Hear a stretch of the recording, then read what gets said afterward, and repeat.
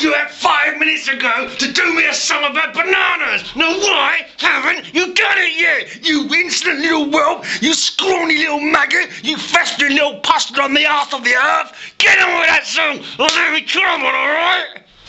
Okay, I'll do it right now. What can I say? You heard what manager said.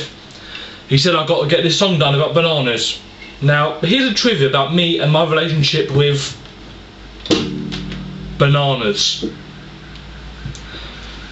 I've just recently started eating them, and they taste really nice. So nice. Bit of trivia, they give you lots of energy, so they're really going to help me with my Liam Frost songs, and they, between you and me, they give you good roughage and help you do a nice big brown shit a lot better. Okay?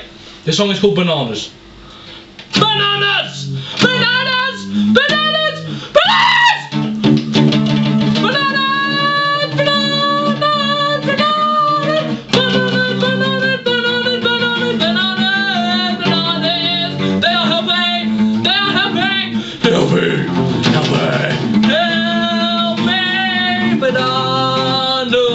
Bananas! Help me! Give you health, make you shit nice! Give you energy, make you healthy, make you slim up, help me with your legs!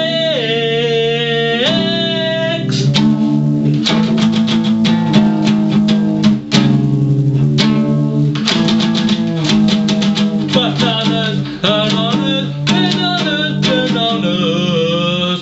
They, when you talk, walk on their skin, you fall over and break your fucking neck.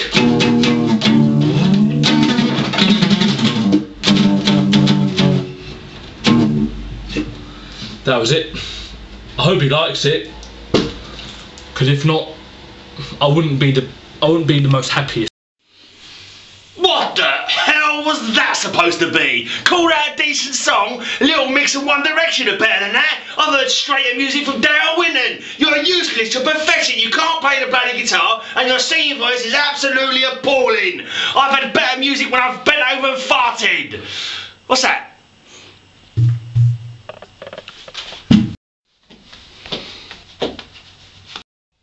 Remember kids, Liam Farr is his own man, and if you have a boss who bullies you at work or anything like that, knock the fuck out of them.